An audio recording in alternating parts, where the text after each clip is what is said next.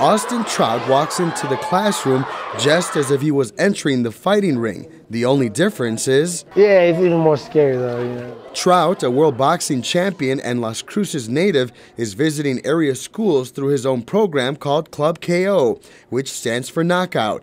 He talks with students and tries and knocks out issues such as peer pressure, drugs and alcohol, and health and fitness. If I was put in this position and everybody's listening, then what I gotta make sure what comes out of my mouth is gonna help instead of hurt. One topic Trout enjoys talking about is bullying, a subject he knows too well.